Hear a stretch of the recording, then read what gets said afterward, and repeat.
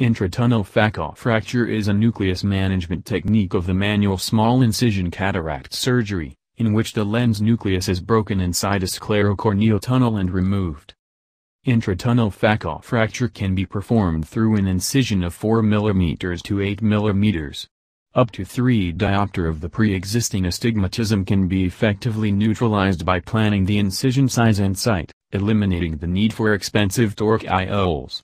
So in other words, neutralizing pre-existing astigmatism by manual small incision cataract surgery. Induced astigmatism is also a cataract refractive procedure. Nucleus is prolapsed into the anterior chamber with the MSICS hook.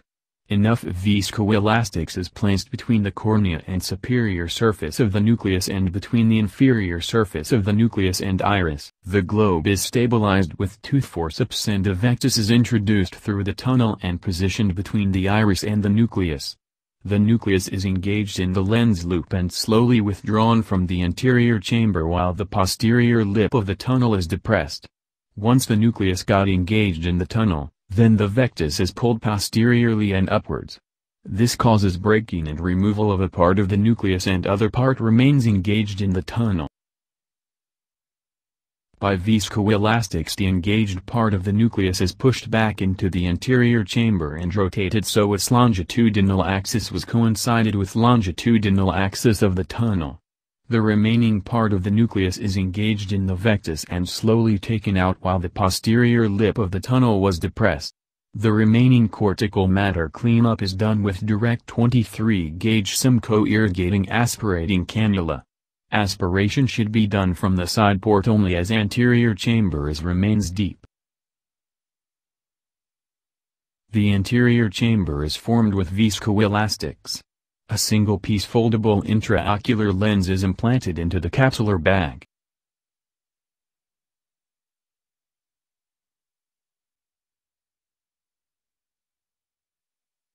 Remaining visco is washed out.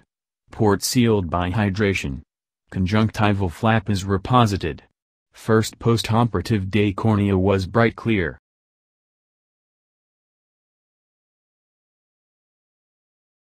We are going to demonstrate 5 mm intratunnel phacofracture in white cataract.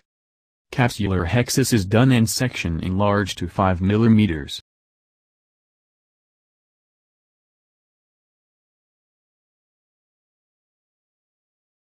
Nucleus is prolapsed into the anterior chamber with the MSICS hook.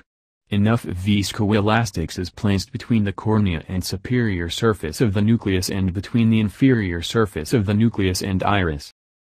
The globe is stabilized with tooth forceps and a vectis is introduced through the tunnel and positioned between the iris and the nucleus. The nucleus is engaged in the vectis and slowly withdrawn from the anterior chamber while the posterior lip of the tunnel is depressed. When nucleus got engaged in the tunnel, then the vectis is pulled posteriorly and upwards. This causes breaking and removal of a part of the nucleus and other part remains engaged in the tunnel. Remaining nucleus part and cortical matter is flushed out by hydrojet.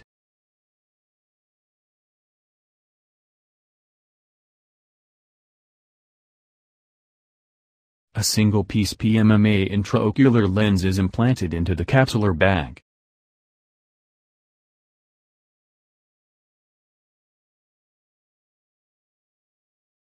First post-operative day cornea is bright clear with 20/20 vision unaided.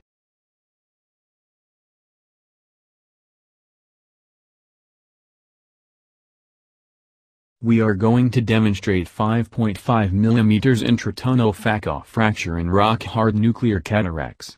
Capsular hexis is done. Tunnel is enlarged to 5.5 mm. Hydrodissection is done.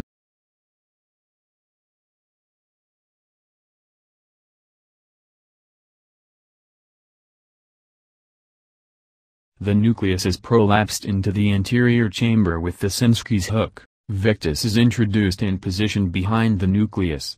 The nucleus is engaged in vectis and slowly withdrawn while the posterior lip of the tunnel is depressed.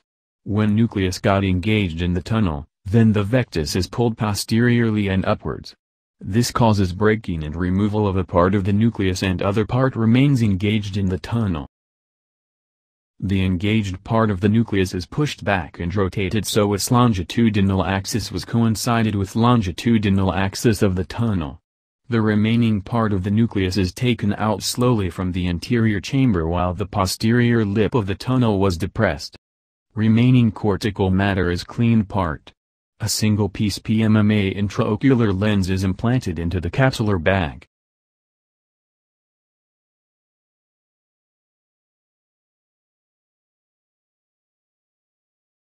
The nucleus is prolapsed into the anterior chamber with the Sinskey's hook.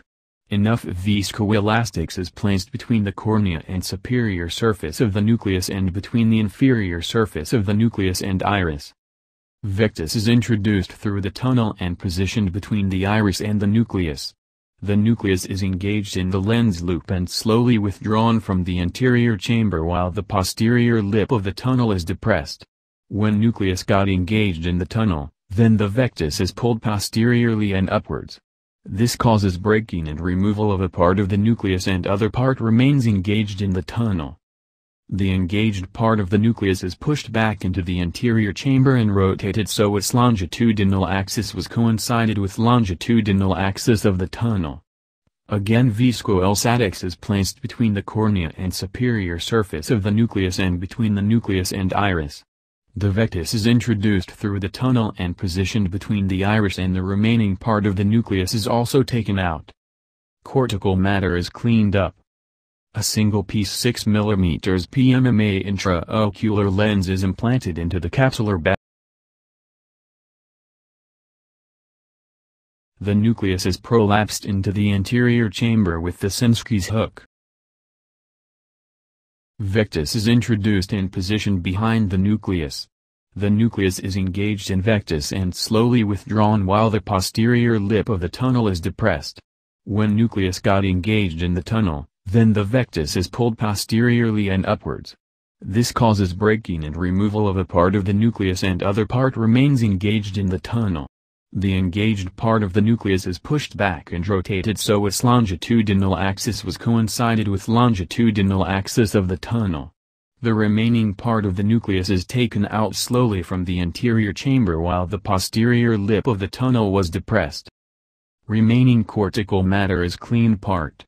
A single-piece PMMA intraocular lens is implanted into the capsular bag.